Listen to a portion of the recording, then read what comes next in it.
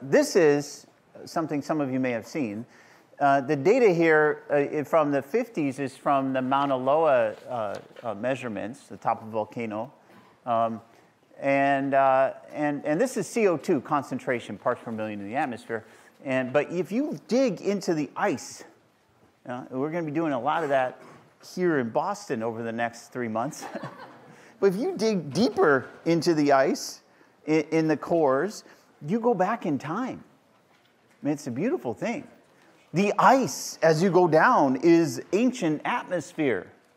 That's cool, because there's little bubbles. Remember, remember we talked about like the half-life of carbon-14 that's trapped from, say, a living thing breathing it in, right? Well, you can trap directly the little bubbles of atmosphere in the ice, and that's what happens. And that's why we know what CO2 levels were going back almost a million years here. It's 800,000 years of data.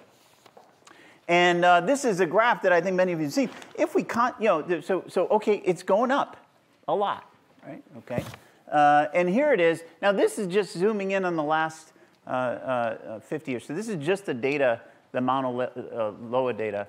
And the reason is because here we also have another kind of data. So there's a lot of attention paid on CO2, and there should be. There's a lot less attention paid to what that is doing to our oceans. And this is a reaction that we will talk about more when we talk about acidification. So when we talk about acids and bases, which is coming up later, later being Wednesday and next week, we'll talk more about this. But I just want to tell you that when you have CO2 in the atmosphere going up, then you also have CO2 in the ocean going up. So the CO2 in the ocean, the CO2 in the atmosphere is getting absorbed by the ocean. Okay, so what? No, it's a lot of what? Because what happens is the CO2 in the ocean, the more CO2 in the ocean, is making the ocean more acidic. Now, so if you just write this number down because it's so astonishing.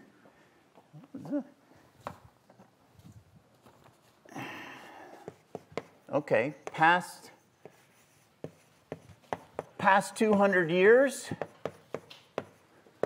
the ocean has become 30% more acidic.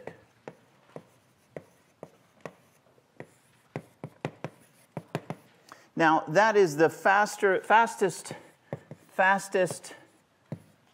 known change in the ocean chemistry in 50 million years. Okay. That's a big and very sudden change.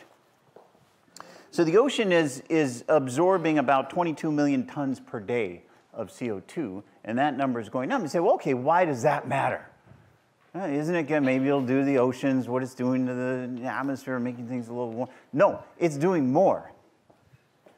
Because when it acidifies, then it has a direct impact on things like this, which is a pteropod. This is one of, you look at the food chain of the ocean, there's like 3 things at the bottom. That's one of them. I mean, there's plants, right? There's photosynthesis, and then there's the bottom of the food chain. Now, you know what's going to happen when the bottom of the food chain disappears, right?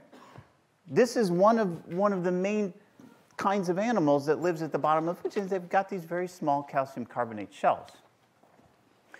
If you make the ocean just a little more acidic, like we're doing, those shells don't survive.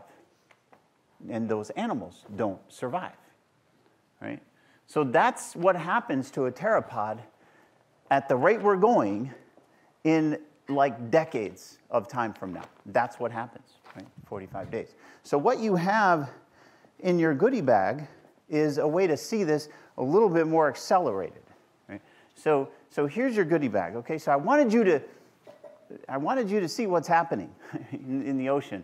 And you have now the tools to do that. So in your goodie bag, you've got citric powder.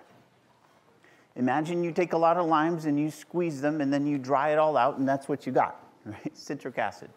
Okay, so now you're going to mix that with water to change the pH. And that's going to, so you're going to dissolve this powder. That's the topic of today's lecture, is dissolution, right, in equilibrium. So you're going to mix that into water, and you've got a scale from a previous goodie bag.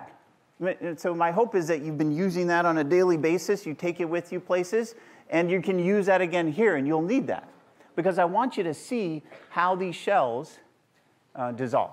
And if you lower the acidity more, you know, we don't want to wait 40, well, you can wait 45 days, but I want you to be able to do these experiments in minutes. So we're going to go a little lower in acidity, in pH, right? But you're going to get the same result. You're going to dissolve these shells.